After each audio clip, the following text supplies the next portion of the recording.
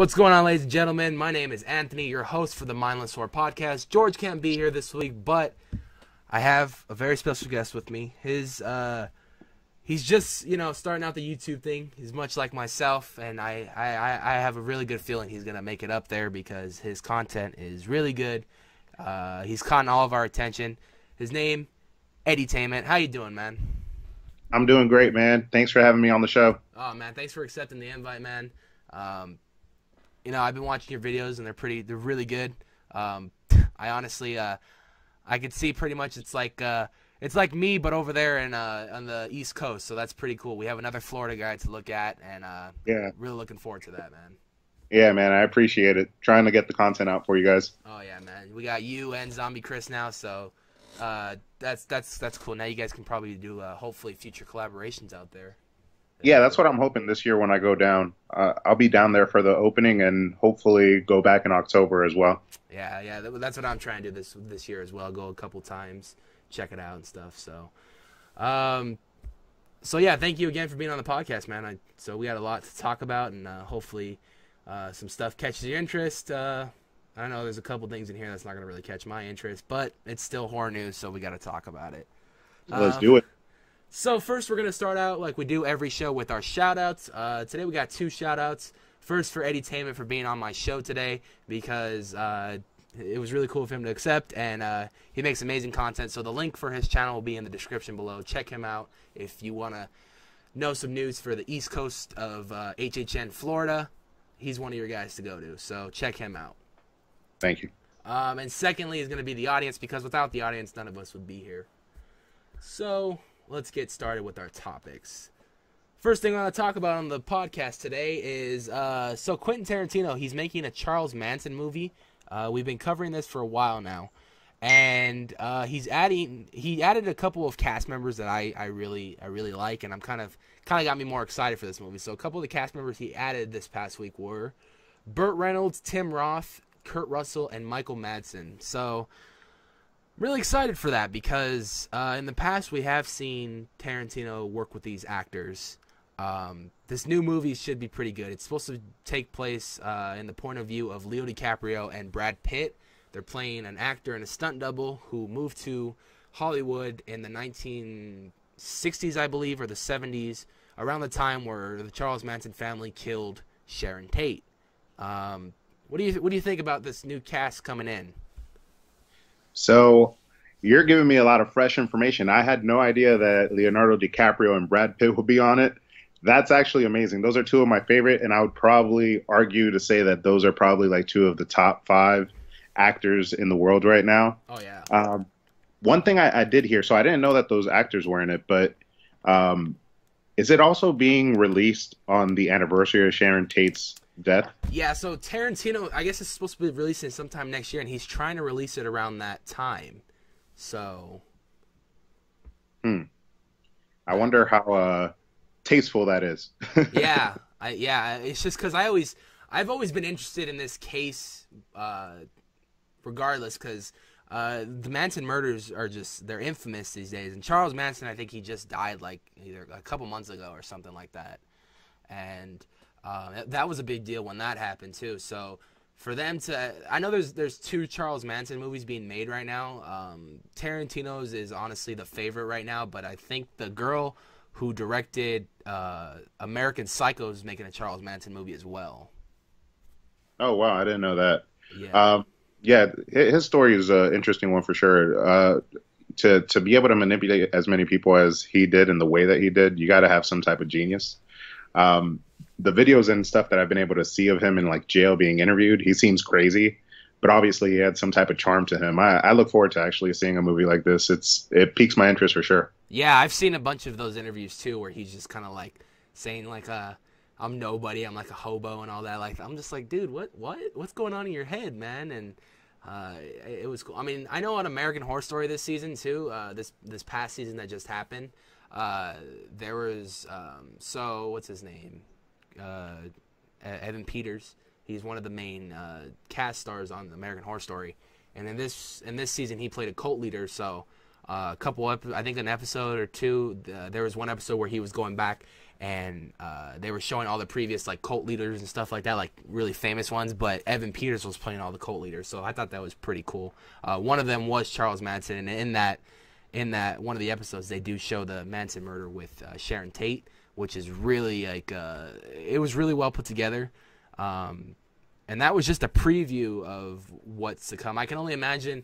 I'm interested in this movie because it's going to be in the point of view of Leo DiCaprio and Brad Pitt, who, like I said, were an actor and a stunt double trying to make it in Hollywood, and they moved right next to Sharon Tate. So I'm interested to see how this movie's going to play out.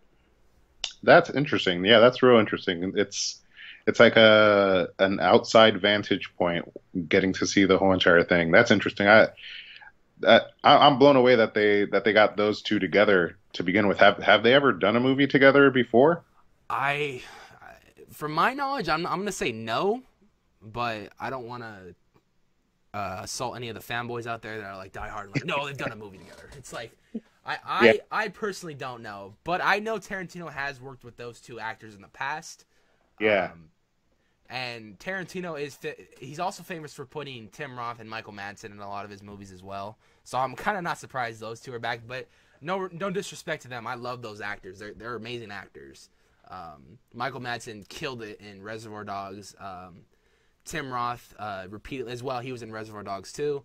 They were both amazing in that. They were both in also his last movie, The Hateful Eight, which was really good. So as well as Kurt Russell. I don't think I've ever seen Burt Reynolds in a movie, and I may have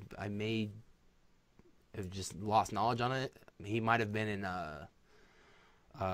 Jackie Brown, but I don't remember. I haven't watched that movie in so long. But Yeah, I'm sure I've seen Burt Reynolds, but I couldn't recall the name of the movie. yeah, because I've seen all of those movies at least once. Jackie Brown I've only seen once, so. Yeah, I mean, he had Kurt Russell in one of my favorite Tarantino movies, Death Proof, which was amazing. I love that movie to this day. Stuntman Mike, that was a very good movie. It's kind of like a horror thriller movie in a way, but like it's pretty good. If you've never seen it, I really highly suggest it. It's a very good Tarantino flick. Okay, I'm gonna have to put that on my list. I have like a whole list. I think there's gonna be a whole new series. Oh yeah, dude. So yeah, look out for that Charles Manson movie. It's coming out, I think, sometime next year. I think I don't even know if they started shooting yet. I think he's just casting, but there is a script done. A lot of casting going through, so he might start shooting either this summer or sometime this fall. Look out for that next year. It should be coming soon. Okay. Moving on, John Krasinski is most famous for The Office and most recently A Quiet Place. He said he wants to open up the world to A Quiet Place for the sequel. So basically meaning that in this, I don't know if you've seen Quiet Place yet. Have you seen Quiet Place yet? Yeah, I did. I actually have a review on it and everything. Yeah, that was a fantastic movie. It did a lot better than I thought it was going to do, and I remember going into the theater expecting one thing and walked out expecting having different expectations for it. So agree. It did a lot with a little.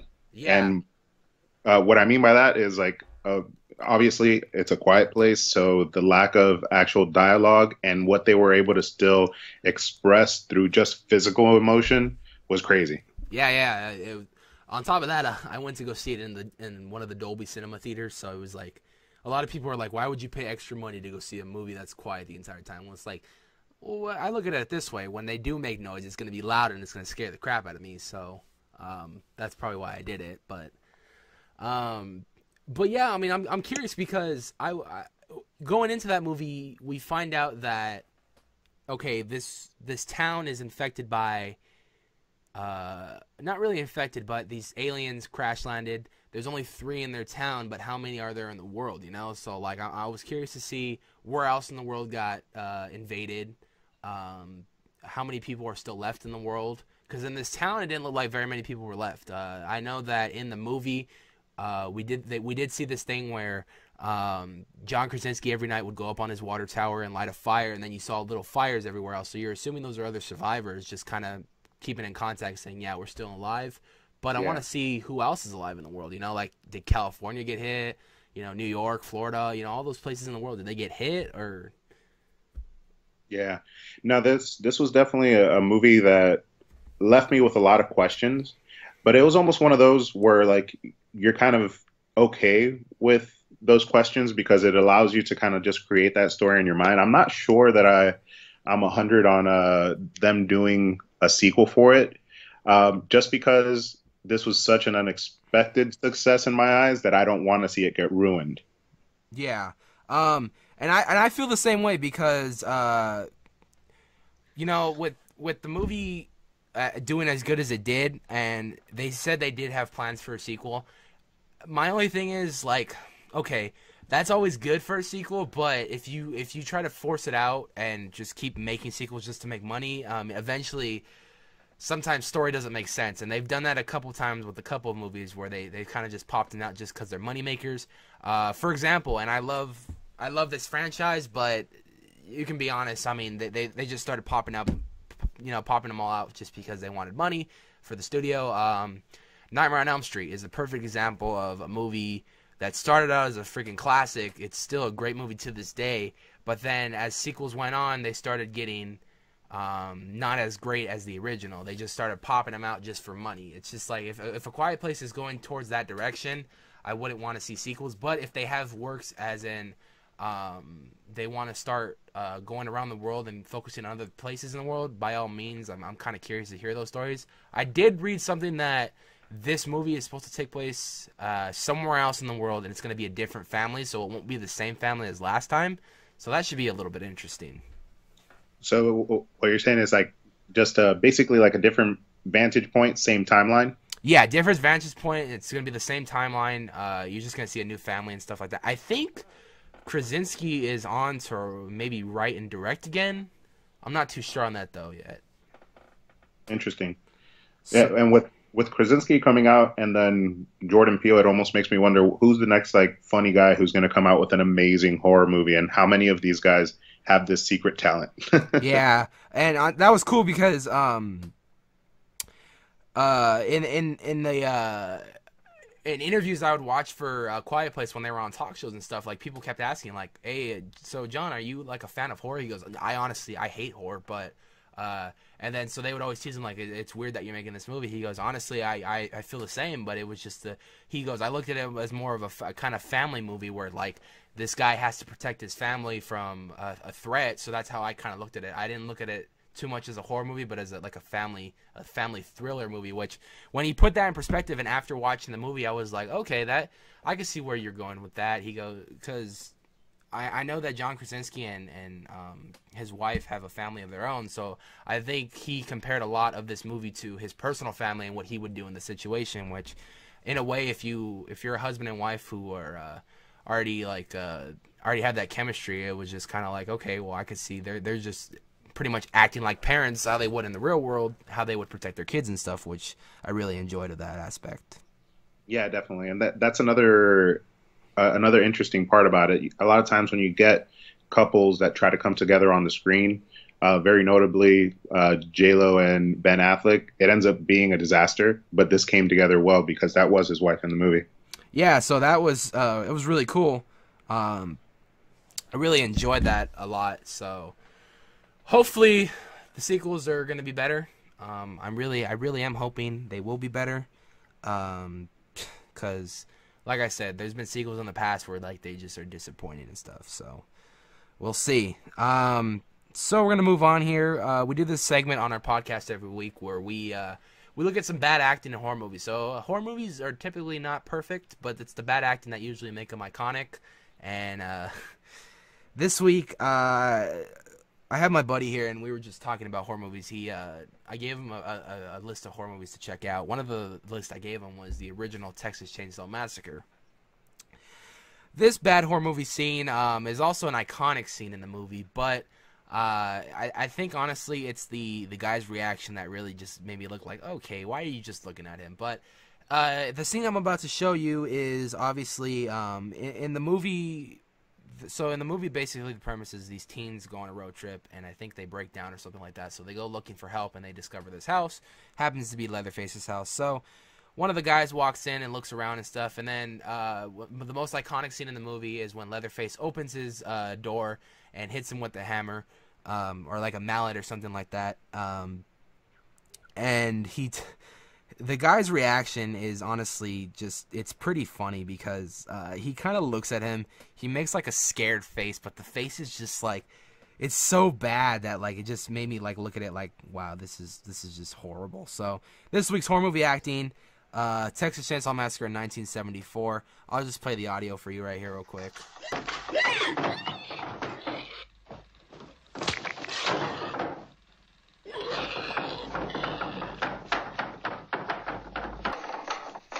So yeah, I mean, I'll put the video on the screen. Basically, what had happened was Leatherface hits the guy over the head with the mallet, and he falls on the floor. And the entire, what also makes this scene kind of shitty to me is he's making pig noises the entire time. And then when the guy's on the floor, he's like flopping like a fish, and I'm just like, okay, well, you don't really need to do that. I mean, you're dead. So that's this week's bad horror movie acting. I still love that movie to death because it's a classic, but yeah, man, I don't know. All right, moving on to the next topic. So, this week was a kind of a big week in horror. These next two topics are going to be pretty heavily discussed, hopefully. The first one, which really got me excited, they released the first Predator teaser trailer, and I think it looks amazing. What do you think, man? So from what I've been able to see, I haven't actually watched the whole trailer on my own. I saw a bit of it on Zombie Chris and a little bit of it on Awkward Arsic. I didn't get to finish either one of their posts, so I didn't get to watch it all the way through. But from what I've seen, it's piqued my interest. I definitely want to check it out. I'm a huge fan of the Predator movies, so this one's definitely gonna be a must watch on my end. Yeah, and so I had also read this is actually a direct sequel to Predators back in 2010 that they made. I kind of find that interesting because it took them actually 7 years to make another one, and so I'm curious to see how they're going to tie that into the first one. Is it going to be? I know in Predators it was kind of like so there was the Predators, and then there were like these best way I can describe them, they were like ultra predators, so they didn't really care about their own kind, so they would hunt their own kind for like sport and for fun and stuff like that, on top of hunting humans and stuff. So I'm curious to see, are we going to get a return of those predators, or are we going to get just the regular predators who just hunt down stuff and kill people? I'm curious to see a lot about this movie. Are we going to get maybe possibly an Arnold cameo? There's a lot of stuff I would like to see in this movie. There's a pretty star-studded cast in it. Olivia Munn, she's in it.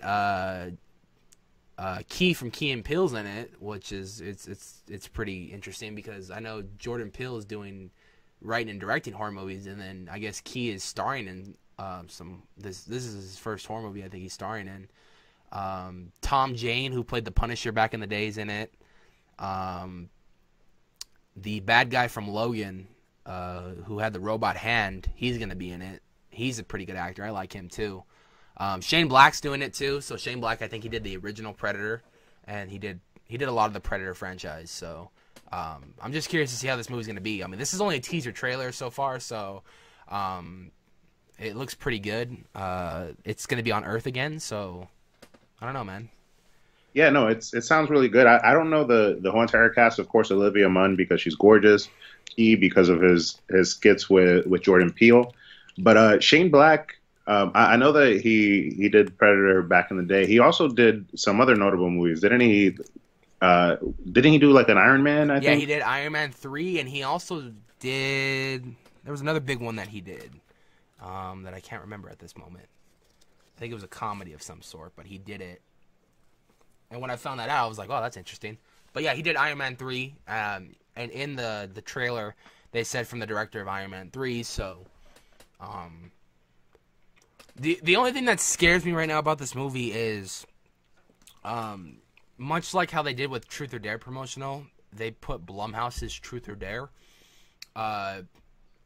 In this trailer a lot, you see, like, 20th Century Fox Studios presents, like, so they're trying to brand it. I mean, we know 20th Century obviously owns the rights to Predator, but they're branding it way too much, which kind of scares me. Like, it's set up to be a failure, which I hope not. I've heard a lot of bad stuff going into this movie as far as filming went and stuff like that. This movie needed a lot of reshoots, and it's actually got pushed back to September. Original release date was supposed to be in August, so I'm a little scared, but it's a Predator movie, so obviously I'm gonna go watch it because I absolutely love the Predators. Yeah, I'm going to watch this one as well. But yeah, I could completely understand your fear here when you hear those type of things, and not just that. I mean, the franchise itself has been all over the place. It's the Predator franchise as a singular franchise, and then when it mixed with Aliens, there's so much out there that I'm probably gonna actually have to go back just so I could get the lineage correct and Yeah. and figure out where they're picking up here. Yeah, yeah. I mean, like I said, in the trailer, they didn't give us too much. Then again, this is only a teaser trailer, so this ain't like a full trailer. But they didn't give us too much on the timeline yet. What I do know is this is for sure a sequel to Predators back in 2010, like I said. But I want to know more about it. So hopefully, as the trailers keep coming out in the near future, or even at Comic-Con coming this summer, we get more of a understanding of where the timeline is on this movie. So that should be pretty good. I really want to have faith on this because I know after the latest Alien Covenant movie, they kind of just shut down the series. They're like not doing it anymore, which kind of made me mad because they were starting to set up to like meet the Queen alien and all that like that. So that kind of made me disappointed. So I have a lot of faith in Predator. Hopefully that this franchise keeps going. As of right now, there's no talks of doing another Alien, but we'll see in the future, hopefully. All right, Jordan Peele. He's back in the horror game again. He just announced this week a new horror movie, and it's entitled Us. The only thing we know about it is a select few cast was asked to join, and I think they did join the cast, officially signed on and everything. And they gave us a movie poster, but it wasn't like a legitimate like movie poster. I mean, it was just kind of like a promotional art kind of thing, like as like the first movie poster. Yeah, it's just like a silhouette. Yeah, it looks pretty. It looks really cool. The poster though, I mean, it's like it just shows like two kids. It's mostly just black and white poster. So he's got. Damn it! Freaking ads on my phone. Okay, I'm trying to avoid people texting me right now on my laptop. No, yeah, I'm just I'm trying to get the Bloody Disgusting list up. All right, so he's got Winston Duke, who's most famously known for Black Panther recently and Avengers: Infinity War. Lupita Nyong'o and Elizabeth Moss are officially on as cast members. And Winston Duke and Lupita Nyong'o are going to be playing a couple. And Elizabeth Moss, along with someone else, are going to be playing another couple. So this is actually about a couple movie, which kind of makes me wonder, is this maybe secretly maybe the sequel to Get Out, maybe? Or is this an original movie? Yeah, possibly. And Get Out's another one of those that, like, if a sequel is made, I hope it's done extremely well, just because it's almost one of those that I just hope they leave it as is. But I'm so glad that Jordan Peele is coming out with another one. I'm really hoping it is an original concept, just because he did so well. I've been actually praying for him to make an announcement, and this is a lot sooner than I expected. Yeah, and I'm with you on the whole Get Out sequel. We talked about this before on a podcast, but my co-host George thinks that a Get Out sequel would be pretty good. And then I kind of think it won't be good, though, because, like, you got to look at it in two different ways. In the original cut, I think he doesn't end up killing the girl, his girlfriend in the movie. And then in the extended cut, he ends up choking her to death. So it's kind of hard to tell what's going to happen if they do make a sequel. I don't know how they can make a sequel unless they have a family that does the same exact. I don't know. You've seen Get Out, right? Yeah, definitely. Yeah. So yeah, you know the premise of how they take out the brains and then put them in the other bodies and stuff like that. And yep. It was like a twist ending that no one saw coming, but yeah, I mean, it was like, I don't know how they can continue off of that and keep going. I'm just curious to see how this is gonna work out if they do make a sequel. Yeah, so am I. I mean, I always, or in general, we're always going to say when we see a great original concept that we don't want it to get ruined with a sequel that potentially can do that. But if the sequel comes out, I will definitely be supporting it. I will definitely be out there watching it. And if it's great, I will commend him for it again. Yeah. But from what I've read, it doesn't seem like Us is necessarily a sequel, but maybe I haven't read enough just yet. Yeah, I know that. I know right now that he just announced it. I don't even know if they. I'm assuming he's gonna have a script for it because he had to pitch this concept to them, so they probably already have a script. I think they actually start shooting this summer. But I'm curious to see how this movie's gonna play out. Like, yeah, you said it's most likely not a sequel to Get Out, which yeah, I could see probably. But like the whole thing that gets me going is the whole couples thing, and that brings me back full circle because like I know in Get Out it was about a couple, and then they go to her parents' house, and then you find out some stuff is not right, and then she's just kind of like, okay, what's going on, and then the movie starts unfolding and stuff like that. I'm curious to see what this one's going to be about. We haven't gotten too much information about it, just the fact that there's this movie. It's called Us, and he announced the cast, and I think he did a little brief synopsis about it. Who knows, though? Maybe it will be probably one of the best horror movies ever again. Because I think Get Out was nominated. It actually won an Academy Award this year. Yep. So I did a short video on the Academy Awards, kind of just commending him and Guillermo del Toro for The Shape of Water. That was a fantastic movie. Yeah, another fantastic movie. But if Jordan Peele is able to twice in a row surprise me, because Get Out was a complete surprise to me, then I will think that even though he's so early in his like horror movie career, I think he'll be solidified just because two in a row that successful, and if both of them are original concepts, that says something about his horror genius. Yeah. So I'm gonna be honest with you. When Get Out was first announced and all that, I honestly, when I saw the trailer, I was like, this movie's gonna be fucking dumb. Like, yeah. I was like, what? Why? I was like, why is Jordan Peele making this? Why is he making horror now? He was a comedy guy, And I'm just like, I'm not gonna see it. And then I waited till it finally came on cable.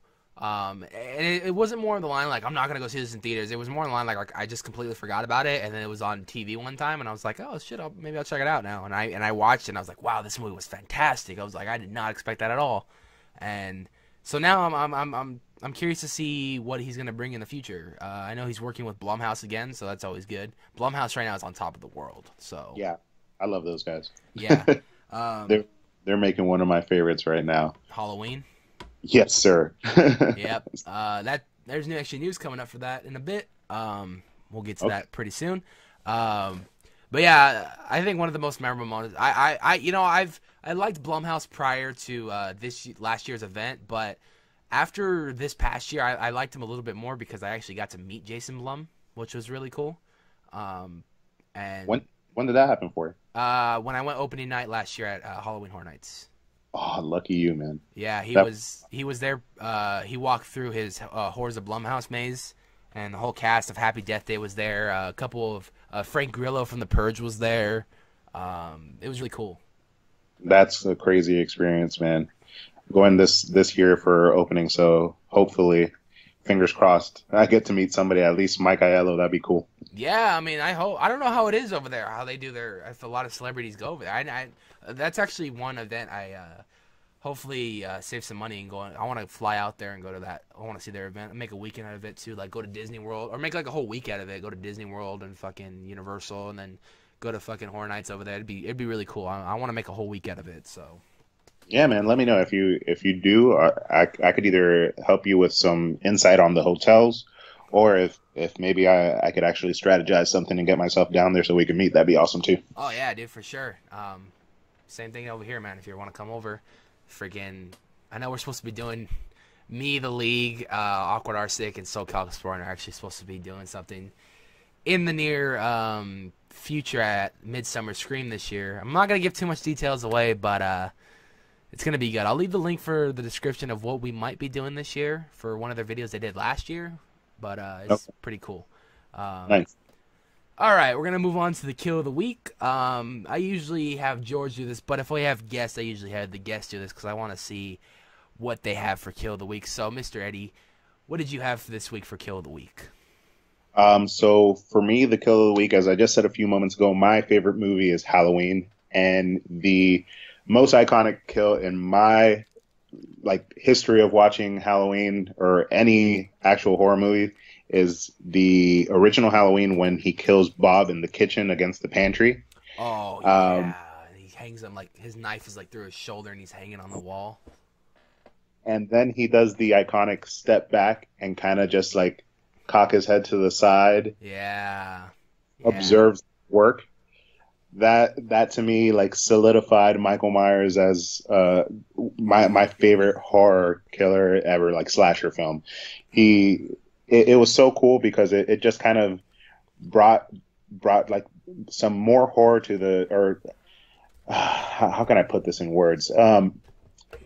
He became more terrifying through the lack of emotion that's on his mask, just by cocking back his head to the side like that. I don't know what it did for me, but I think a couple people could connect with that little tilt of the head and how oddly eerie it is. Yeah, I mean, and that honestly became a famous kind of serial killer move because not only did he do that, but if you watch a couple of the Friday the 13th movie, Jason Voorhees does that a couple times too. So I'm going to play that clip right now on screen for you guys. So check this out. Kill of the week, Halloween, pantry scene.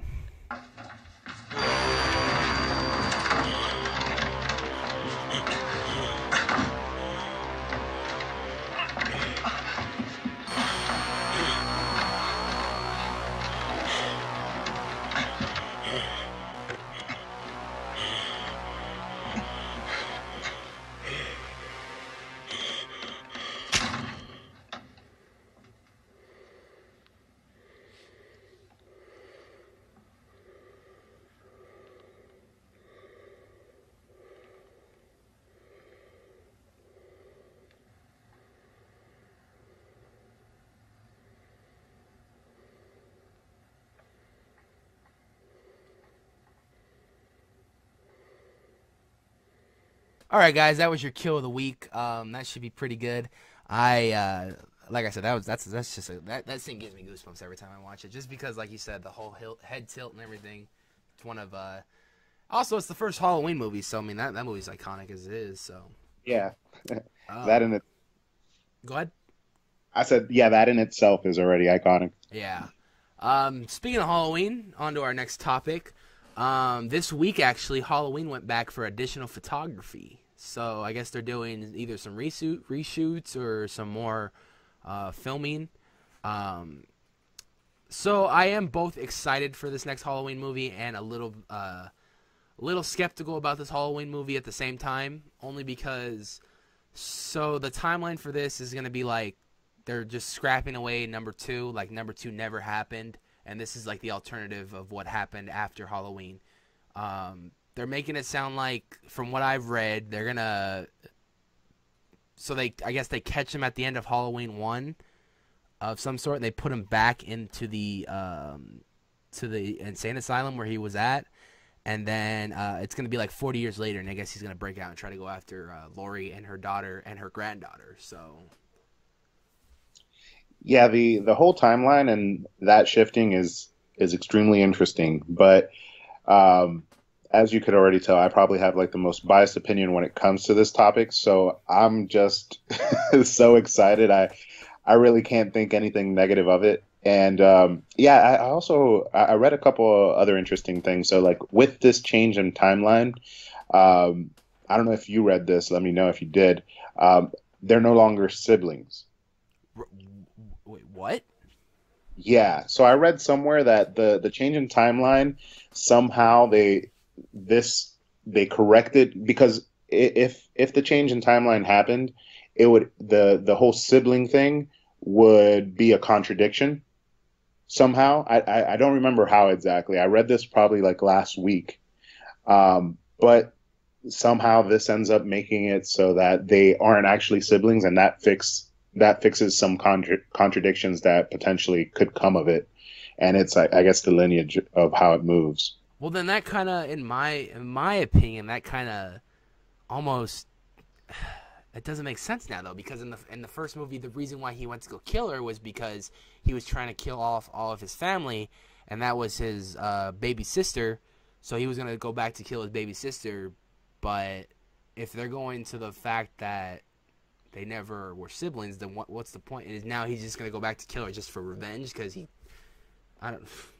And Some yeah, and I also heard like, well, I mean, I can see why he's not gonna be in it because the guy's dead, but Loomis ain't gonna be in the movie. Like no mention, like no mention. I guess like no like grandson or anything of Loomis is gonna be in the movie. Like there's not gonna be a Loomis in this movie, so I found yeah, that a little bit interesting.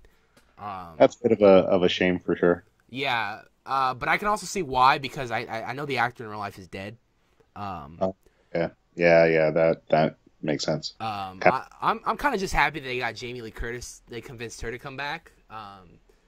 That was a big plus for me, and that's another reason why I'm excited. I'm also excited for this movie because, for one, and here's another example of a comedy guy writing some horror. Danny McBride wrote, was one half of the writer of this movie.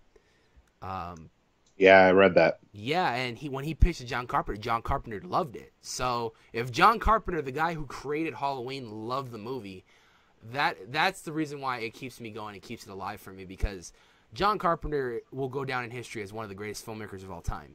He created some of the best horror movies, sci-fi movies. You know, like of course Halloween, The Thing. He remade The Thing. Let me say that. But his remake is probably the best remake and best Thing movie to this day. You know, Escape from New York and all that. So, you know, John Carpenter, he's done so much in his career that like he's one of the greatest filmmakers of all time.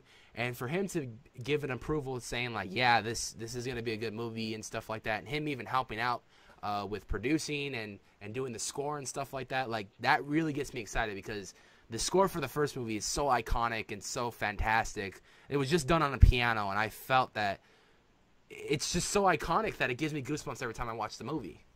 Yeah, no, and I recently watched a documentary about the original Halloween and how basically the chain of events went down, how they got the movie funded, and basically they did it on an extremely limited budget. And this guy was just amazing in the way that he was able to create this movie in the short amount of time. I think it was like 21 days or something like that. Yeah, I read that too about the whole how he only had so much time to make this movie, and yeah, this was actually if you go back to when this movie first, this movie was actually considered a B movie. Yeah, yep.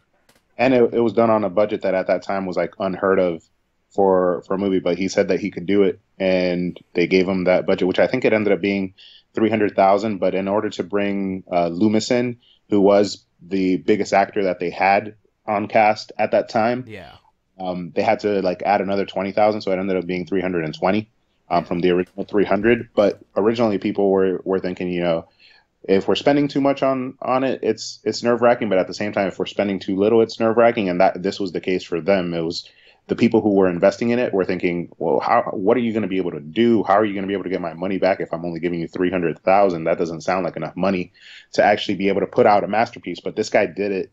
And now the with the new change, I'm actually intrigued because, as you know, sequels kind of become redundant. You know, you and I watching the originals and loving the originals, we already know what's going to happen, so we're just kind of going to watch to hope that it's not ruined and they stay true to the original concept.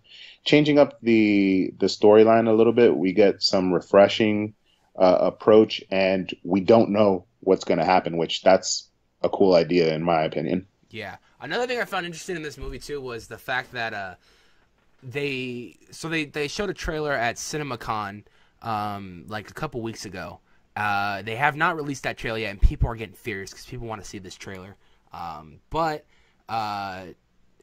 in the trailer, they described Laurie Strode's character. She's more. So let me go back a little bit. When this movie started filming at first, we started seeing set photos of Jamie Lee Curtis on set.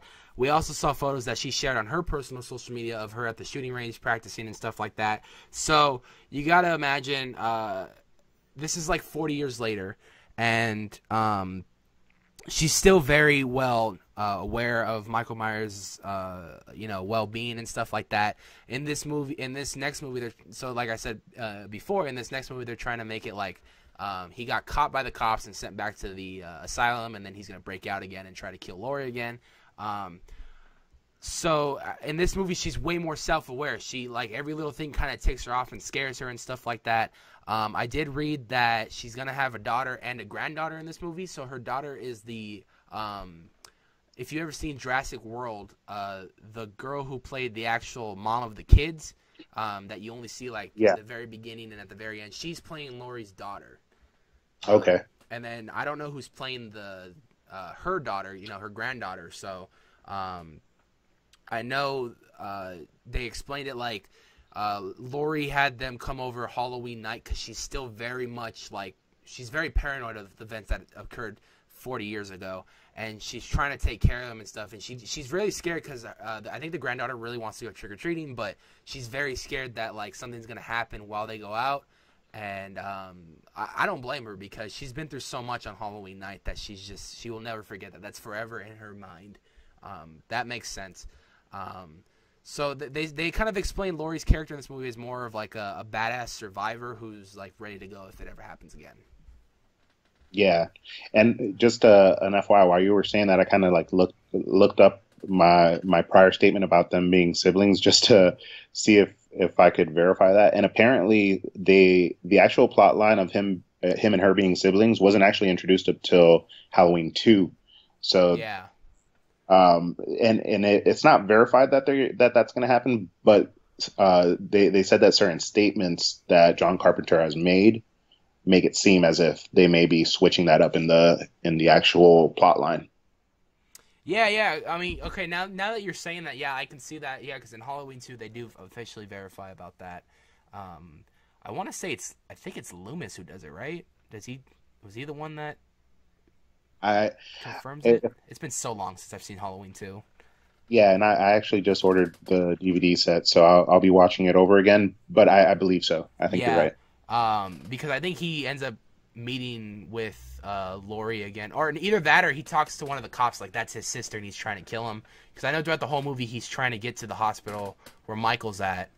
I will say too, Halloween 2 is one of the best sequels ever made, like hands down. No, agreed, 100%. That the sequel to Halloween was exponentially better than the first, and that being said, that I love the first that much already. Yeah, and so now going back to this, I'm gonna change my opinion about it. Now that you brought up the whole sibling wasn't introduced until the second movie, okay, now I can kind of see if they're gonna go off book and make them not siblings.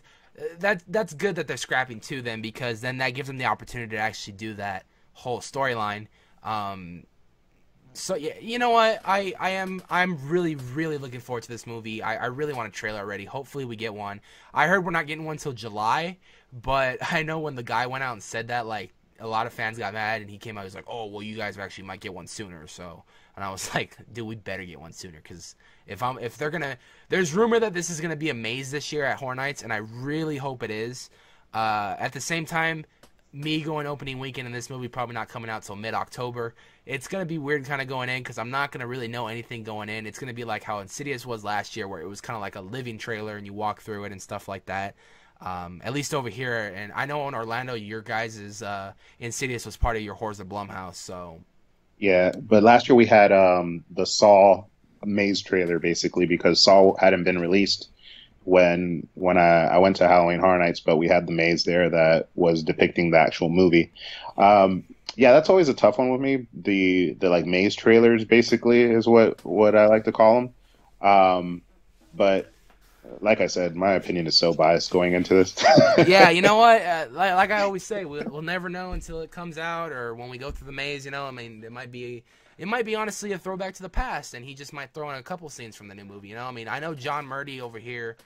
He's done that before, especially with this last Insidious maze. He's like, yes, this is a walking trailer, but we threw in some old scares in there for you, so like you'll recognize a lot of the demons and stuff like that. So I was like, oh, okay, that's cool. Regardless, I really didn't like that maze because we already had like 3 or 3 or 4 Insidious mazes, and I'm just like, all right, I'm done with Insidious, dude. Get it out of here. You guys didn't get the Blumhouse of horror? We got Horrors of Blumhouse, but ours was The Purge, Happy Death Day, and The Purge, Happy Death Day, and what's the other one? Sinister. Whereas you guys, I believe got The Purge. I think you got The Purge, Insidious, and Sinister.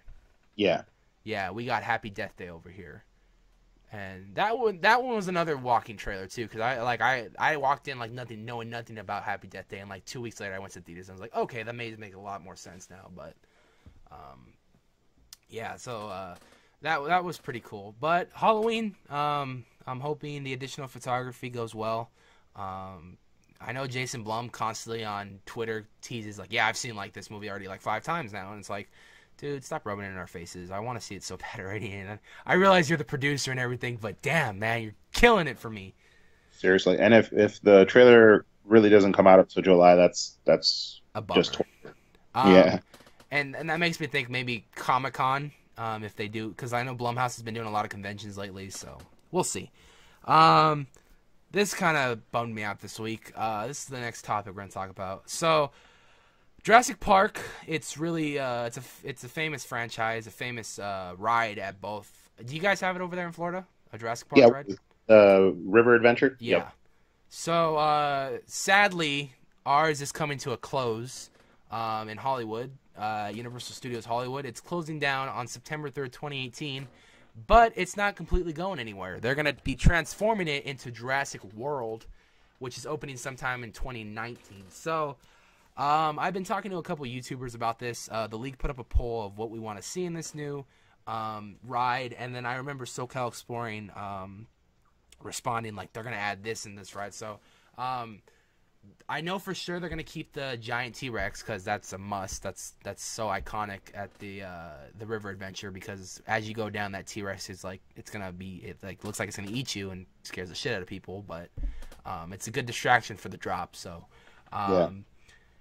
I am bummed out, though, because I've only ridden this ride, I think, a total of 10 times my entire time going there. And the only reason I never ride it every time is because I don't like getting wet.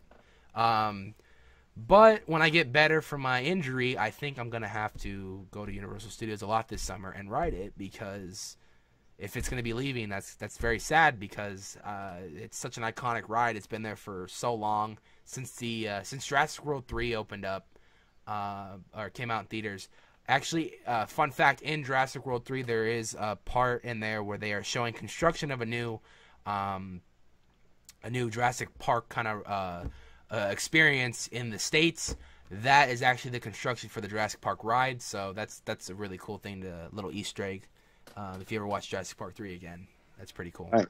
I might have to check that out. Yeah, it's awesome. I always thought that was cool, but I am a little excited for Jurassic World. Maybe they're going to add some of the new dinosaurs that have been in the movie, and like it's kind of going to be like a fight between the T-Rex and the new the dinosaurs they've been working on, like the new genetic ones and stuff. That'd be really cool. I had heard that what is it? The newest dinosaur that was in this last movie, that was like the main dinosaur that was mixed with like human DNA and a bunch of dinosaurs' DNA. I had heard they're going to add him at the end of the ride, so when you drop, it's going to be like a face-off between the T-Rex and the other dinosaur, so that should be pretty cool.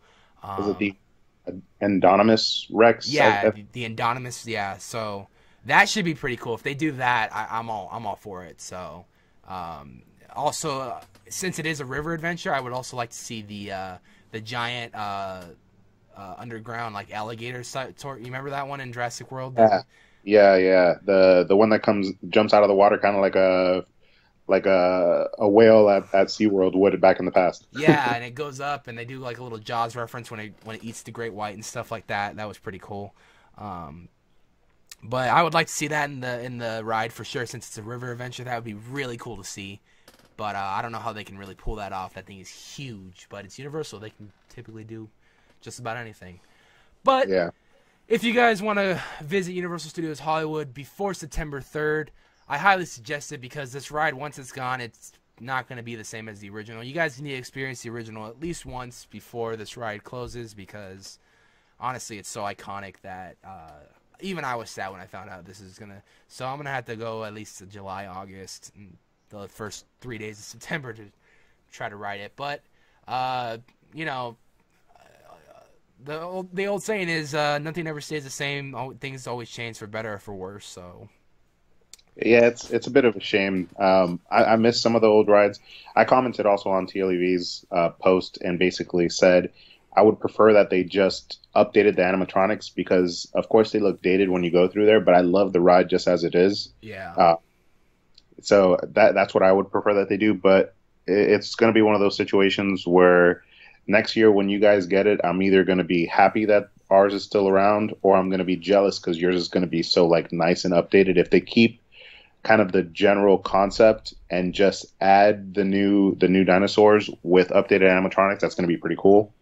One fun fact is the past 3 years when I've gone to Halloween Horror Nights, I've always purchased the picture of the drop at Jurassic Park. So I have the most recent 3 years. So that's going to be sad if it ends up coming to Orlando and I'm no longer able to take that same exact picture. You know what? I actually might do that too for the when I go back in like July and August just to get that last picture. Like I got one last picture from Jurassic Park the ride, so I might do that just to get it, just to have it because it's gonna be gone and it's gonna be like my last memory of Jurassic Park. Maybe I'll put it in my display case like this is the last time I ever rode Jurassic Park the ride.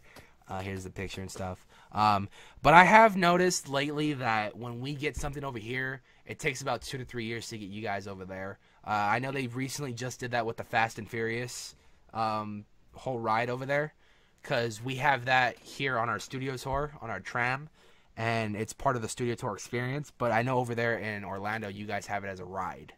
So yeah, that took them about, I think, a year or two to get over there. What I am sad about too, and they recently just did it, I think last year, is when they closed down your guys' Terminator show, because I used to love that show at Universal Studios Hollywood, and I was like, man, it's still in Florida, maybe I can make a trip out there, and then it got shut down. I'm like, damn, man, I'm never gonna see that show again. Yeah, no, it was a great one with you just sitting there in the audience. It was a great show. It was interactive. It was awesome. Yeah. Yeah, and trust me, I still am in my feelings about Jaws being gone. That's a ride that I loved so much. Now it's only time before ET's next. Oh yeah, you guys still got an ET over there, yeah. I think Steven Spielberg has that one on lock. They won't touch it for now. That's good. Yeah, I've only ever seen the Jaws ride on YouTube, and I've always wanted to ride that ride. It looks so badass and stuff like that. And I like the whole you're supposed to be on this boat, and then Jaws is like following you around on Amity Island and stuff like that. So that was cool. I was a little bummed when they closed that down. That was kind of sad. Yeah, E.T., man. Do you guys have anything Despicable Me over there or no? Yeah, we have Despicable Me and Shrek, which are basically the same type of show, just different characters. Okay, do you guys got anything like Simpsons over there? Yeah, you guys got a whole Springfield land, right? Yeah, we have the whole Springfield land, and basically they took the ride vehicle from Back to the Future and turned it into The Simpsons. Okay, yeah, they did the same thing over here. I was so bummed when that ride closed down too, man, because I love that ride. Yeah, and just an FYI, the Jaws ride still exists, but overseas. In Singapore? Yep. Nice. I gotta make a trip out there now, huh? I know, right? That'd be awesome. But yeah, so go ride Jurassic Park, September 3rd, 2018. It's closing, and it will be transforming into Jurassic World. So yeah, we do a segment on our podcast every week that I'm happy to do because they've come out and actually noticed it and stuff like that. And not a lot of companies do that. It's called This Week on Crypt TV. And so Crypt TV, if you guys don't know, is a famous YouTube channel that does horse shorts every week. They post up 3 videos a week, Tuesday, Thursday, and Friday. New horse shorts every week. They also have little series, and they do also promotionals for some horror movies and stuff like that, which is really cool. They've worked with Halloween Horror Nights in Hollywood a couple of times. Or no, I think just once when they did when they did a clown thing for the Terror Tram, which was really cool. It was Eli Roth Presents the Terror Tram, which was really awesome. I'm hoping they work with Crypt TV again in the future, which would make me happy. So this week on Crypt TV, the one that I found most, the one I liked a lot was called Knave. So basically, it's part of their Crypt Fables. On I'm just gonna explain it and then I'll show it on the screen. So basically, what this short was really cool because so there's this girl and she has this friend who's a guy, and they're constantly trying to make plans to hang out, but something always interferes with her going either on a date or hanging out with someone else. And so you start seeing in the guy's face that he's getting a little jealous of that and a little upset that they can't never hang out. So you start seeing these people end up getting killed, their heads chopped off or something like that. But like old school, like back in like the Knights days where they used to like off with the head and stuff like that, kind of Alice in Wonderland type thing. But you see this guy and he's going around killing these teens that she's trying to hang out with or that are doing her dirty, and it ultimately ends up revealing that it's actually the friend who's just honestly jealous and just wants the girl to himself. So it's just a very all-around interesting video. I'm gonna play it on the screen right now for all you guys that want to watch it. Also, I always leave Creep TV's link in the description below because, like I said, each and every week they put up 3 new horror shorts, and they are fantastic. Eli Roth is just one of my all-time favorites, both as an actor and a director. So go subscribe to their channel. They're almost to 1 million subscribers, so let's help them get to 1 million subscribers. They very much deserve it. So here's this.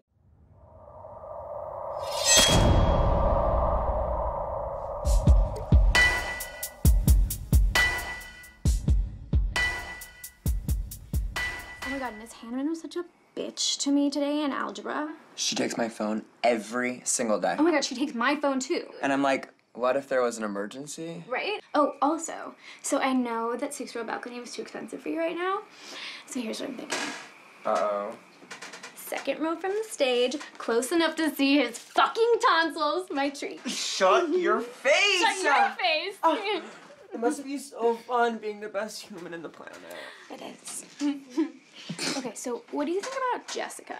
You know, I was like laughing my tits off with her the other night, and I was thinking maybe she could come with us to the concert. I don't know, I feel like she tries so hard to be like you. Don't worry, you're still my best girl. What's wrong?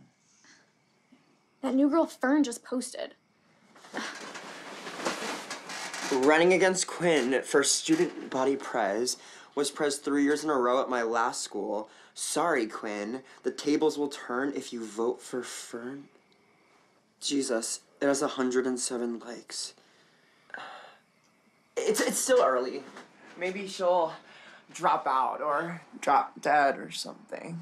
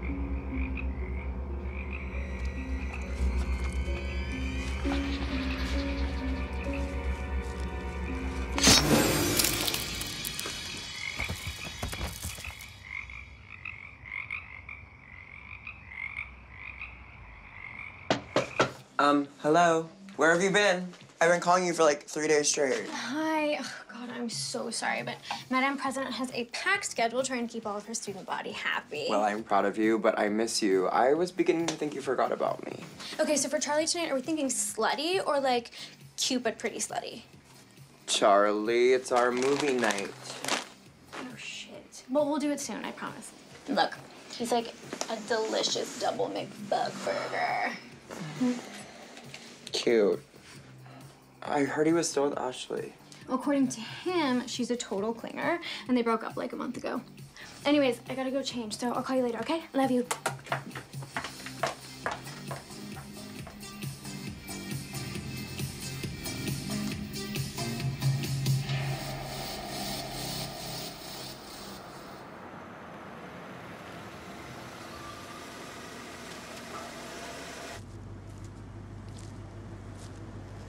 I can't believe we just said that. Shut up, it's hot. Very hot.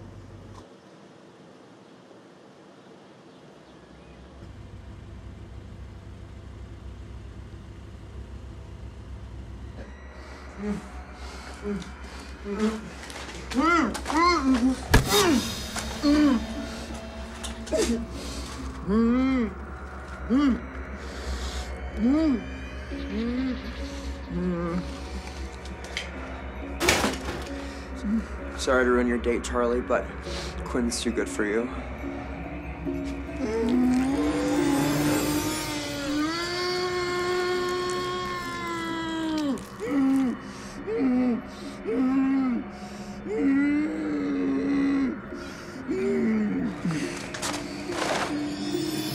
Now, off with your head.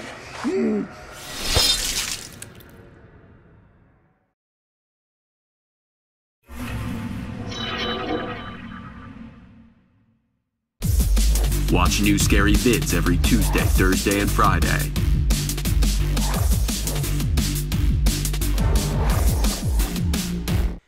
And that was this week's Crypt TV video. I hope you guys enjoyed it just as much as I do. It's kind of weird always filming it on the podcast because I always have to do like a little gap and then actually edit the video in. But like none of us don't even watch it. It's honestly, it sometimes weirds me out because I'm just like, oh, here it is. Okay, we're back. So being on this side, and it's my first time on a podcast. It's interesting. Yeah. But when this is all edited together, you'll see it all come together and stuff like that. You'll see the kill of the week, the bad acting, and the Crypt TV. So Nice. It'll be all put together and stuff like that. So now we're gonna move on to subtopics. These are topics that didn't make our main slate of topics, but they still catch our interest because they're horror related. So I thought I would share them with you guys. So we're going to talk about the first one. Stranger Things Season 3 is well under filming right now, which is awesome. And they just had a new cast member join. Her name is Francesca Real. I guess she just joined the cast. I don't know what she's really in. I just saw this news on Bloody Disgusting. I'm about to look up her IMDb right now. But are you a fan of Stranger Things? So I will have to admit to not being a huge fan, and I actually didn't. I watched the first season and wasn't enticed to watch the second up till the Maze announcement. Being such a huge fan of Halloween Horror Nights, I had to follow it up. Even though this year we're not getting season 2, I just felt like I had to do the show justice. I will say that the second season to me was much better than the first. I haven't done much follow up on what's coming out, but I do look forward to a third season. I'll definitely be watching. Oh yeah, I love this show. The show is awesome. The sci-fi is awesome. The horror is awesome. And this was part of the leak lineup as far as the leak lineup for HHN Hollywood at least. And before I talk more about the leak lineup, I'm gonna just go out here. Me and Eddie, we do not condone leaks. We are literally just the guys who pass down the news from what we hear from other sources. Do not condone any of it. We do not. We don't do any of that. We just literally pass down the news. So before anyone comes at us like you guys are all leakers, we just literally pass down the news that we hear. So just throwing that out there because I know there's a lot of people that take that stuff serious. But so part of the leaked lineup was Stranger Things. I know over here we're only getting season 1. It finally got confirmed. What season are you guys getting, 1 or 2? I believe we're getting season 1 as well. I think you and I are getting basically mirrored mazes. Okay, yeah, I know that. They do Horror Nights at Florida and Hollywood. They do pretty much almost the same mazes except like 1 or 2 usually. And then of course Florida has a couple of mazes that they make that are original concepts, which I always thought are badass. I hope one day that we get more of that over here because original concept mazes are really cool. Stranger Things, I'm excited because we're having ours in a sound studio this year. soundstage. So that's really cool. That gives us opportunity to kind of mess with weather and lighting and stuff like that, which is really cool. But back to Francisca Real. So she joined the cast. That got announced this week. She hasn't really been in much. She's only been in like 8 things credited mostly. I'm gonna read her credits real quick. She was in a movie called The Furies of War, which was a short. She played a studio crew member. She was in a movie or a short called Goodbye Charm City. She was in a TV movie called Paradise by the Dashboard Light. She was in the TV series Blue Bloods, very good show. She was in a Netflix series as a main character named Emily called Haters Back Off. She was in a short called Cabin, a movie called Yes, God, Yes, and most recently Stranger Things Season 3. So I would say this was one of the biggest things of her career. Sounds like it, because I haven't heard of any of the rest. Besides Blue Bloods, she was only on 1 episode. That's a pretty well-known show on CBS. Yeah, I would say this is going to pretty much launch her career going towards the future.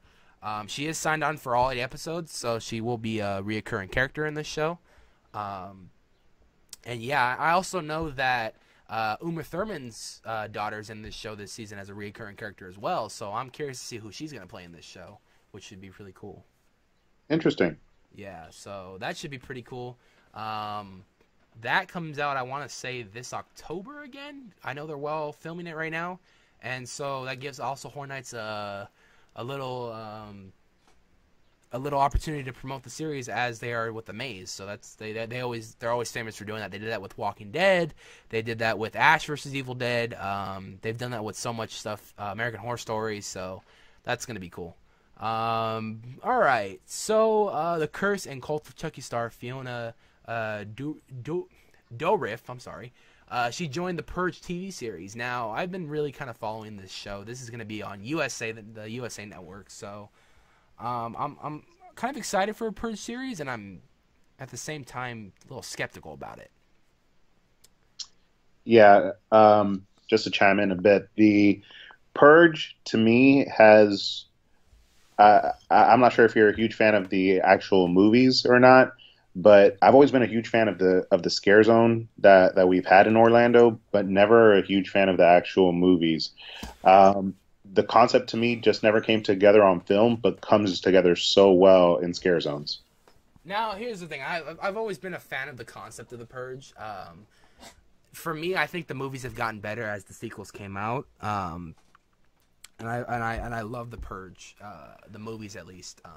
Not a lot of people like the first one. I kind of like the first one, only because that's when we were introduced to the Purge, and we got to see what it's like inside the house of a Purge. Now, with the movies going on, we got to see what it was like outside. So we got to see both points of views like that. And not a lot of people realize that, which I thought it was pretty cool. But with the Purge TV series, I've been kind of reading about this, and they're saying that so it's going to take place. The majority of it is going to take place the night of the Purge. But and then I think the rest of the show is going to take place like post-Purge and stuff like that. So you're going to see, I think it's going to be pre-Purge, Purge, and then post-Purge. So it's going to be like you're going to see rivals build up, and then the Purge is going to happen. You're probably going to see them kill each other. What kind of makes me mad, or not mad, but like skeptical, is that so I don't know how many episodes this show is going to have. If it's gonna go for like a 10 or 12 episode season, but if they're gonna do a couple episodes that take place in just one night, that's kind of gonna be pushing it a little bit. Is it gonna be like 3 episodes set up the pre-Purge, and then it's gonna be like the majority of the seasons during the Purge, and then like the last 3 episodes are like freaking post-Purge and shit like that. So I'm just curious to see how they're gonna do this show. Yeah, no, and you know what? Just thinking about it while you were talking, I could kind of see the concept coming together a little bit better in a show, because they'll have more opportunity to do some character build before actual events occur, or before any major events occur during the actual show, which I think that'll be interesting. But like I said, yeah, the movie itself never really captured me, even though I gave it a chance, but I've always been a huge, huge fan of what they do at Halloween Horror Nights. Yeah, at Horror Nights, they do a very good job with the scare zones. I think a lot of people over here in Hollywood are just getting tired of the scare zones, because we've gotten that like the last not last year, but we got it like 2 or 3 years in a row, and people were like, "Oh, that's just a way of that's kind of lazy and stuff like that." I've enjoyed every scare zone that the Purge has come out with because me personally, when they do opening scare movies, I get the goosebumps of the alarm going off and then the announcement going off, so that gives me goosebumps every time. On top of that, the costumes are really creative and stuff like that. Yeah. So And they had last year at Orlando, they had like the guys riding around in motorcycles with like the moving truck, and they would bring somebody out of the moving truck to actually do like a murdering ceremony in front of everybody.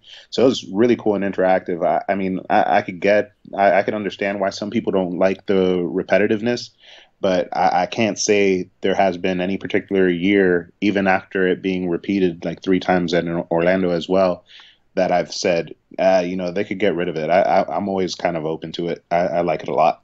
that's why I like your guys' area, because you guys have way more room to like include like vehicles and stuff like that.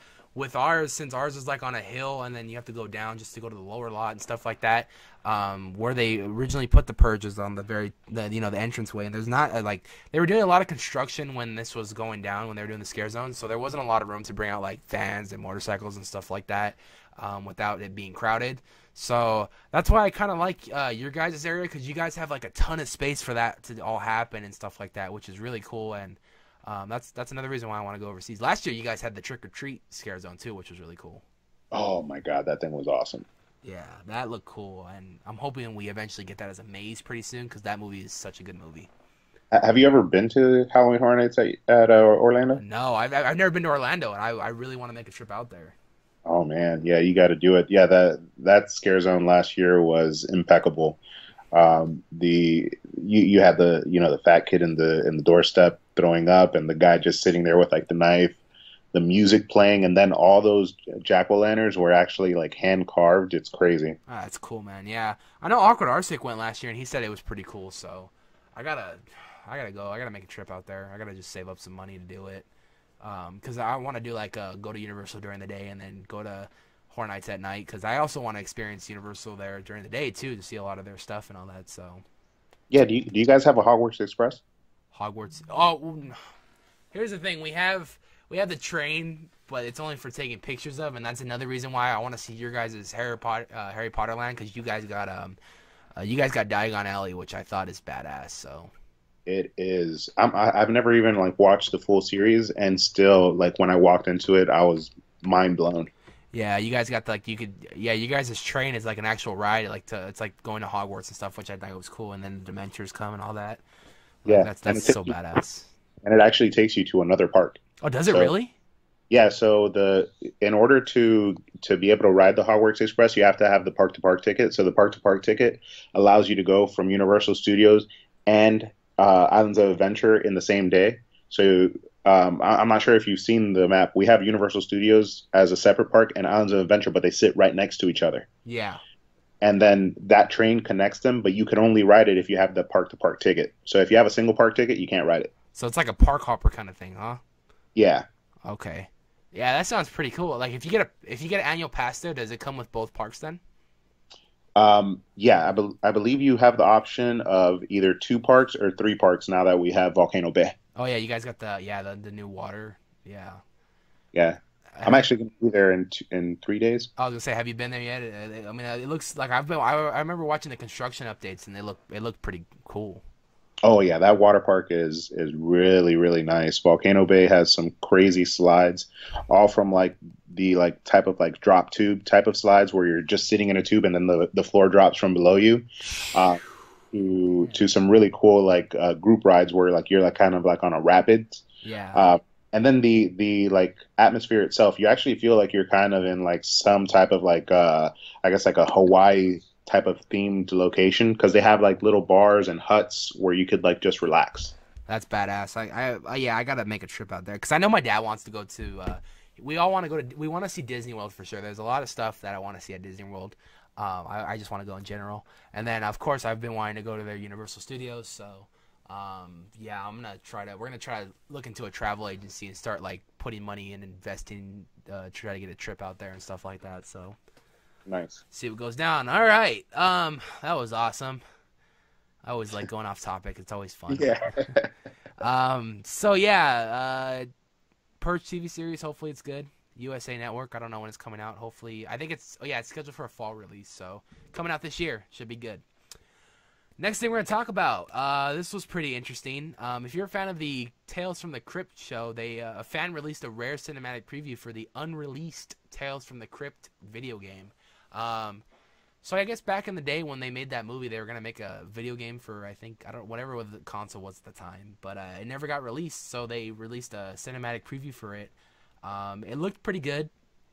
It has obviously the main character you see on Tales from the Crypt, which is like the skeleton guy, and he's in like the ticket booth and stuff. Like he's just kind of explaining the whole concept of what it is and stuff like that. And there's more stories to it. So yeah, I mean, if you're a fan of Tales of the Crypt, Stephen King, it's awesome. I love the original Tales from the Crypt. Such a well put together horror little series that they had of stories and stuff like that, which is cool. Even the book is cool too. It's a graphic novel, but it's like old style kind of graphic novel and stuff like that. I think it's one of the only graphic novels that Stephen King ever did, so it's pretty cool. Yeah, I'm a huge fan of the Tales of the Crypt series and that laugh. And just a small tidbit, I'll keep us on topic. He was the first icon, at least for Orlando, of Halloween Horror Nights ever. That's badass. Yeah, you guys. That's another thing I'm jealous about of you guys at Horror Nights. You guys get awesome icons. Like I want an icon over here so bad. That's one of the things that I kill for. We almost thought we were getting one too when they did the Eli Roth Terror Tram, because they had a clown that was like the face of the Terror Tram. I was like, okay, it's original concept. We might be getting freaking icons now. This is like the start of an icon. Then the next year, the freaking Terror Tram was Titans of Terror, and I'm like, yeah, we're not getting icons anytime soon. Wait, hold up. So you guys have never had like Jack the Clown? No, that's why we love. That's why, like, if you look at videos from like Awkward Artsy's been to a couple of Orlando's, I think. But if you look at like the League's videos and like I know the League made a video of what they're jealous of over there in HHN. I think I made one too. I don't remember. And then I know Zombie Chris made a video of what he's jealous of over here at our HHN. But yeah, we've never had Jack the Clown. And one of the most iconic commercials that I love looking at is when the guy walks into the tent and Jack the Clown's sitting there. He's like the fortune teller, and he puts like the 3 cards down. It's Jason, Freddy, and Leatherface. And then the guy goes, "So what's my future?" And he goes, "You don't have one." And then he kills them. I'm just like, damn, that gave me goosebumps, man. Yeah, no, damn, I didn't know that. Man, I got to do a little bit more research about the differences between our events. Yeah, I would say about the only thing different from our event is like, I don't know. I mean, You guys are dry as well, right? It's a dry event? Yeah, it's a dry event. I think one of the only differences is just probably makeup and stuff like that, because we're in Hollywood, so like all that shit's like, a studio and stuff like that. But I would say everything else is pretty much the same. Like I praise you guys over there because you guys had a way better freaking Ash vs. Evil Dead and Shiny Maze than we did. The only thing that I didn't like about the Shiny Maze over there is like the headpieces they gave for the guys who played Jax and stuff like that. Like I thought that was kind of that the little bolt caps. Yeah, but that maze was awesome. Yeah, as far as the maze though, I mean, it looked cool. You guys had an actual like opening elevator. It looked like, and looks like you guys had actual twins for like the twin scene and everything, which looked pretty cool. Yeah, and the hedge maze was amazing. We had like I don't know if you guys had it as well, but there was actually like I don't know what they call it, but it's like the fake me out snow. Oh yeah, we didn't have snow, but our hedge maze at the end, it was just like really cold, because the maze was actually outdoors, but it was under like a tent kind of but it was like right behind the mummy queue. So our hedgehog maze, like the only thing that like made it feel realistic was it actually felt cold, so that was pretty cool. Gotcha, nice. But that's cool. I didn't know that the first icon for HHN Orlando was the Tales from the Crypt character. That's really cool.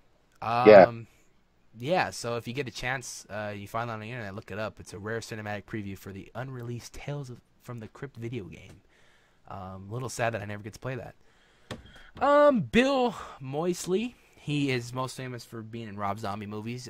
His most famous work for Rob Zombie movies is House of a Thousand Corpses and The Devil's Rejects. He plays the brother. And they are coming back to do another movie to wrap up the trilogy called 3 from Hell. But he has come out and said that he wants to play Freddy Krueger, And fans went crazy over that, so now they're petitioning it, which I would have to say I'm on that petition too, because Bill Moseley is a really good horror actor, and I think he would make a freaking funny Freddy Krueger. Yeah, you know what? The last remake of Freddy Krueger was so bad, in my opinion, that I think now any remake can only get better. I don't know about you, but the new face that they tried to put on Freddy just kind of took me completely out of it. So here's my opinion on that movie. I do agree with the thing, but I did see where they were trying to go. They were trying to make it more of a realistic burn, but I do agree. I like the actor who played Freddy Krueger, because I've always just been a fan of his. I really became a fan of his after watching Watchmen. He was great as Rorschach in there, but and that's a lot of things people don't get, is because I know it's hard to take up a mantle of a serial killer and like a different horror character. A perfect example of this is the guy who played Bill Skarsgård. They were giving him a lot of shit for Pennywise, but he went out and did his own version of Pennywise. He wanted to be different from Tim Curry's. I have a feeling that the guy who played Freddy Krueger in the remake kind of wanted to be different from what's his name? Forget his name. That's sad. Hold on. Robert Englund. Robert Englund. There you go. Yeah, Robert Englund.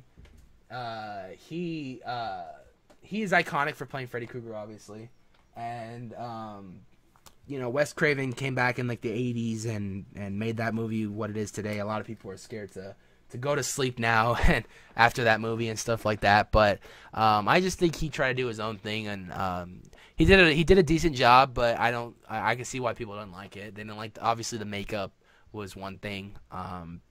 It was almost like a shot-for-shot remake, too, for this movie, which I see, just with more modern effects and more of a backstory for Freddy Krueger. So that was pretty cool. But Bill Moseley, if he gets the opportunity to play Freddy Krueger, I think he can do a very good job. Put on the classic makeup and make him just crack jokes. That'd be so awesome. Yeah, I'd love to see the Krueger franchise get brought back to life. Speaking of Krueger, he went against Mr. Jason Voorhees one time. This was a little cool fun fact. 6 of the actors who played Jason Voorhees recently got together and got back in their old school costumes. So I thought that was really cool. That is cool. Is there any like pictures or? There's just a picture of it's just literally their costumes. I think they got together either at a convention or something, and they just got together, and they threw on. I think it was part 2 Jason. I think from part 2 and on, because I think what's his name, something Hauber or something like that. He's iconic for playing Jason for so many years. He did the majority of like the last movies. So yeah, I mean, I just think that's cool that they all got back together and they're like, let's just throw on our costumes again. See how that's it's been a while.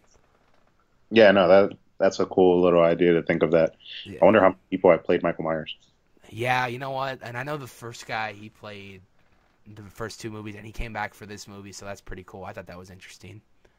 I think I want to say about the same amount have played Jason Voorhees, because I mean, all you really need is a tall guy, and then put him in a costume, and that's about it, So yeah.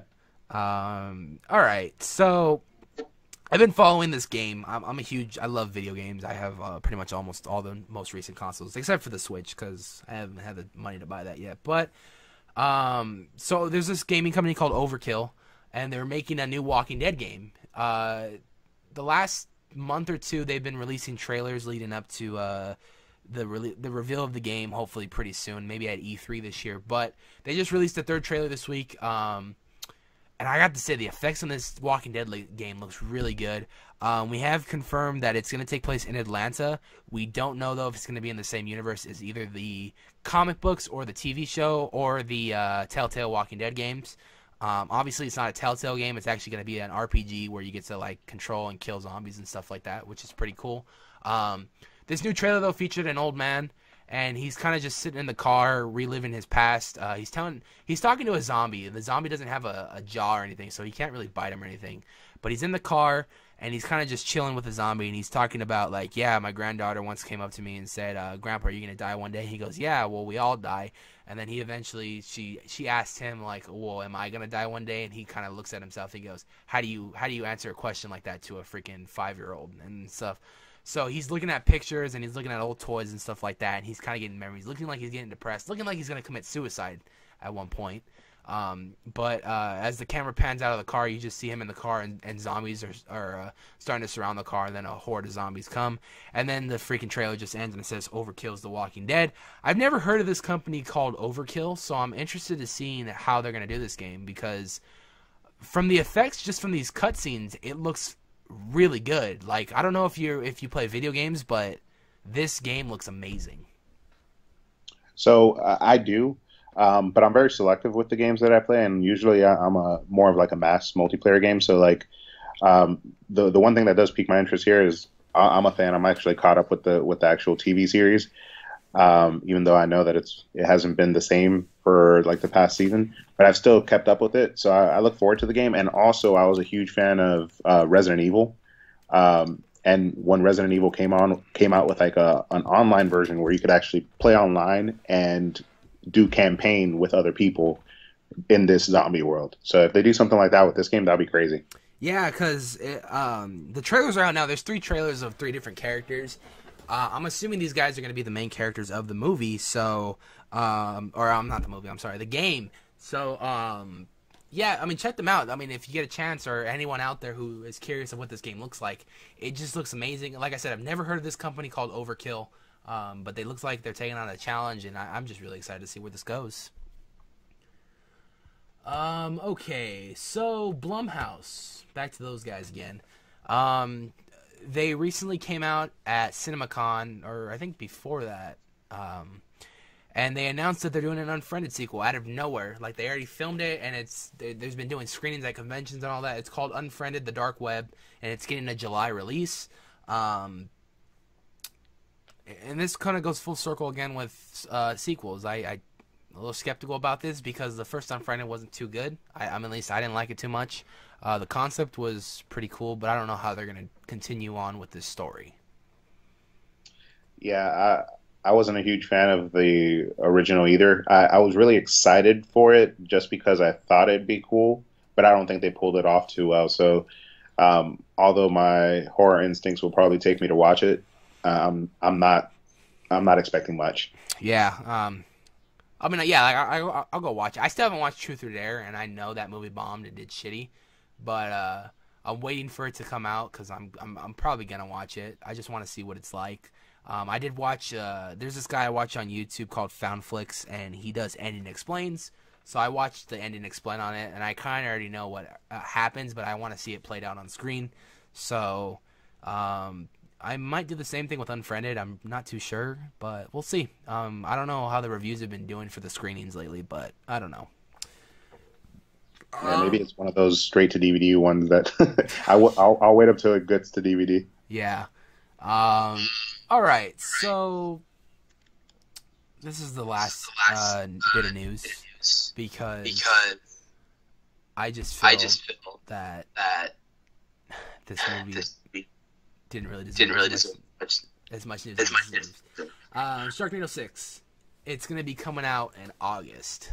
I just think this franchise needs to die off. Thankfully, it is dying off because this is going to be the last Sharknado movie they ever make. On top of that, they're doing a Sharknado week leading up to the 6th movie this summer. So, I don't know, man. I've never been a fan of Sharknado. I don't like it. I think it's the stupidest concept ever made, but it's grown this cult following where, as stupid as it is, people still watch it. Yeah, and I mean, it happens. You get those stupid movies that end up having like this huge following for that specific reason because they're stupid. I am just like you. I'm not a fan of it, but I think the best send off for them would be a House at Halloween Horror Nights. Oh my god, I just wanted to see how they would even try to accomplish that, though. That'd be like, that'd be some. I would say there had to be a lot of fans involved just to get that tornado wind effect. I don't know. Sharks just jumping out everywhere, rabbit and stuff. I don't know. I just don't know. This one's supposed to be like a time travel one. They've done so many. I just can't talk enough about that. I don't know. I don't know. I just don't know. Yeah, the CGI is terrible and the acting's terrible, but it's all like it all seems so purposely terrible. Yeah, it's bad. So yeah, if you guys are interested in Sharknado 6, it got an August premiere date. Not for sure on the date. I didn't look it up, but it's coming out sometime this year in August. And if you want to watch every movie leading up to Sharknado 6, they are doing a Sharknado week that is returning this summer, so they'll probably play all the movies leading up to Sharknado 6 premiere and probably have a countdown like they do every year on the Sci-Fi Channel. Alright, so now we're coming to the near end of the podcast, and we're going to do our last segment on the show before we say our goodbyes, called This Week on YouTube. Basically, I go around on my YouTube subscription list, and I pretty much name off all my favorite YouTubers, and I mention what videos they had come out this week. First thing we're going to talk about, SoCal Exploring. He came out with theme park fans react to Disneyland rides, Monsters Inc. and the Grizzly River Run. That's pretty interesting concept. So he went on rides and basically reacted to them and stuff like that. So go check that out. Splash Mountain Evacuation and Breakdown at Disneyland. And the Electric Eel Front Seat 4K POV at SeaWorld San Diego. It's a new ride that just opened up, and he's got connections with media, so he got to ride it, one of the first people to ride it, and so that's pretty cool. Who's next? Let's see. Awkward Arsic. This week, he came out with 3 new videos: Paranormal Activity in the Yosemite, the Awkward Vlog, 5 Reasons Why We Love Halloween Horror Nights, and I think you started that trend, right? You started that? Yeah, that was me. Yeah. So it's spread around to a lot of the majority of YouTubers, which is awesome. Hopefully it keeps going. I know I made a video because the league called or challenged me to that. And so, yeah, let's just keep that going. Yeah, I'm loving how it's spreading. Yeah, that's awesome, dude. Thank you for that, by the way.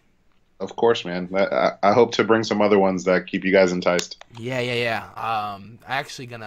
I gotta make my new HHN Memories video this week, so I'm gonna call some people out. You might be one of those people.